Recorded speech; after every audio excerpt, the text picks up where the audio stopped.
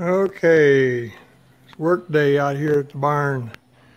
The problem is I got a leak on the tractor.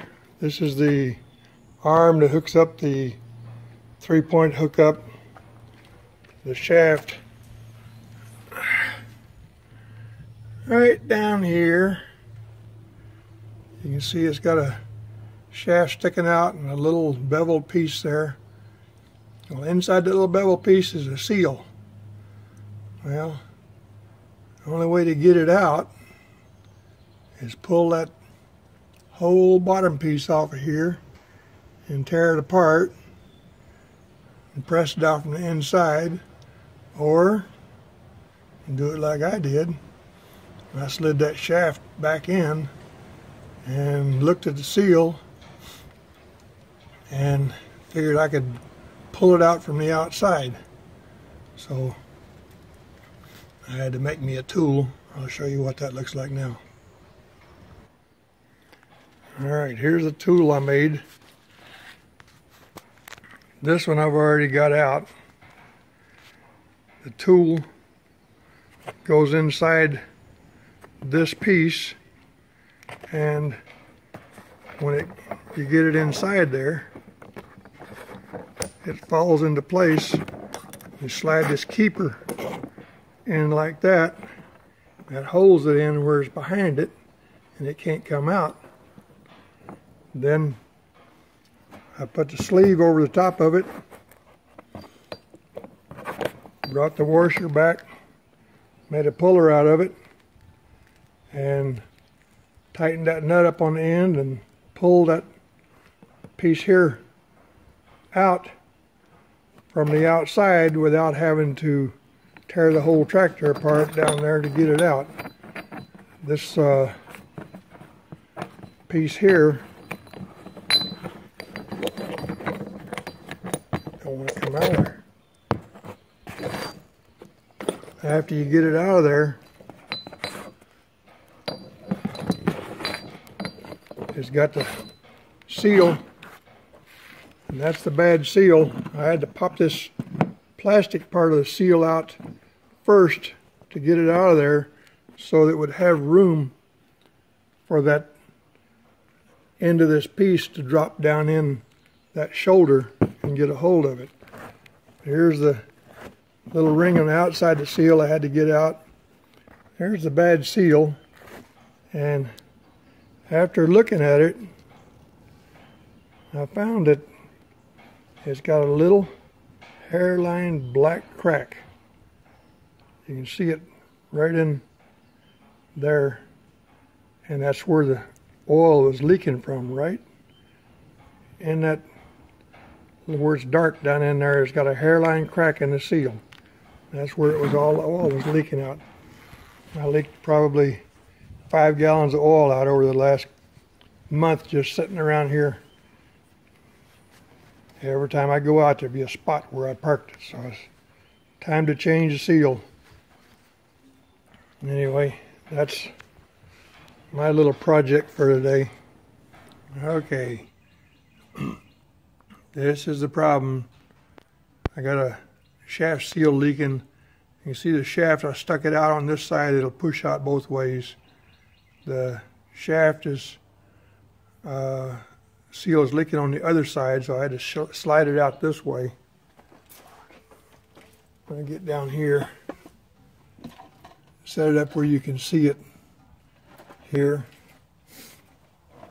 and I had to pop out the seal out of the inside of it so I could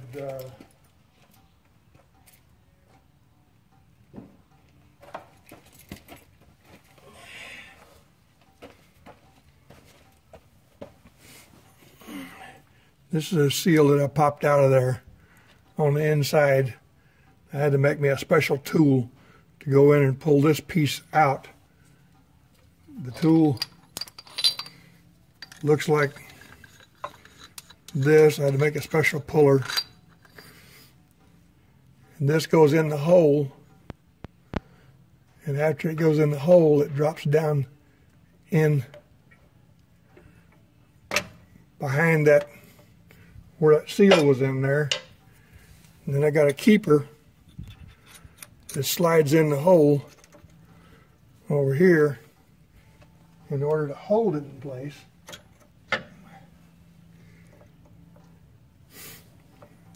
And after you do that, there's a sleeve that you have to put over the outside of it to make a puller out of it. And the sleeve goes up and sets against the body of the tractor. Got a big washer there to set on the sleeve.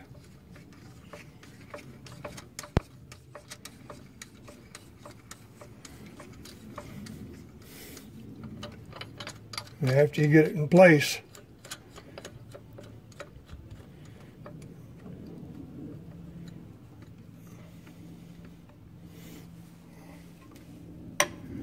and you take your wrench and you start cranking on it, and you hear it snap there, pulling that piece out.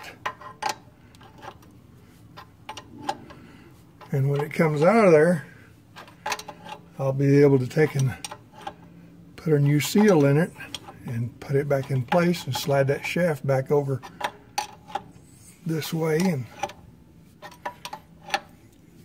get it through the seal, and then I can fill this thing back up with oil and be back in business. I've already done this to the other side about 5 or 6 months ago, and it started leaking and I had to do it. So this is a tool that I made for the other side, and now I'm having to use it over here on this side. I don't know.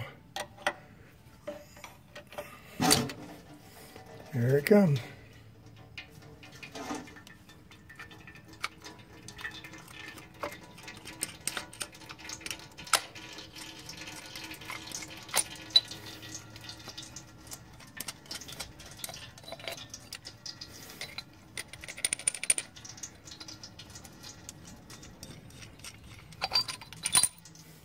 There's a piece. There's where the seal goes in right there.